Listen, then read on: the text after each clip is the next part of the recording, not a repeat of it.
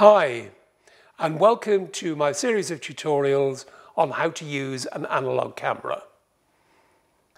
Now, in this first video, I'm going to show you the most basic, but also one of the most important aspects of using an analog camera, which is how to load film into your camera and how to unload it. Now, if the film isn't loaded properly, you won't be able to take any pictures, and equally, if it's not unloaded correctly, the film could be exposed to daylight and all your photographs ruined. So it is very important. Now, I'm going to be using my beloved old 1964 Nikon F. All cameras have slightly different ways of doing things, so I strongly recommend that you refer to the user manual for your specific camera. Now, if you bought it secondhand or you inherited it, or however you came by this camera, and it didn't come with a manual, you should be able to find one online and download it usually for free, and it will be very, very useful. So, loading and unloading film. When you take your film out of its box and the canister, you'll find a cassette with a tongue of 35mm film sticking out. Now, essentially, the film is pulled through your camera, one photo at a time, and then wound back into the cassette at the end so you can take it to your darkroom or to your local photo lab technician to have it developed and printed.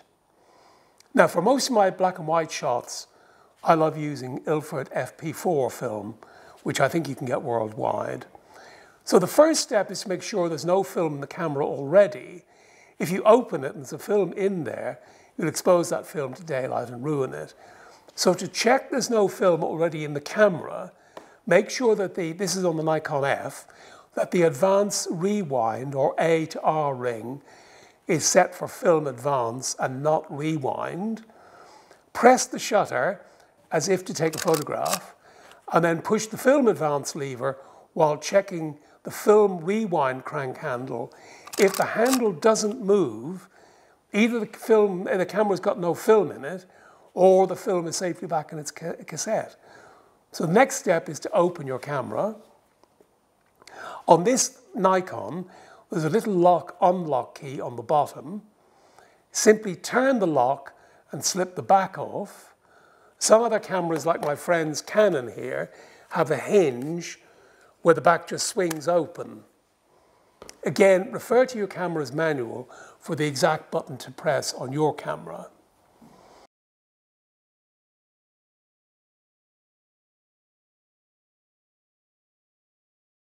The film is at the bottom.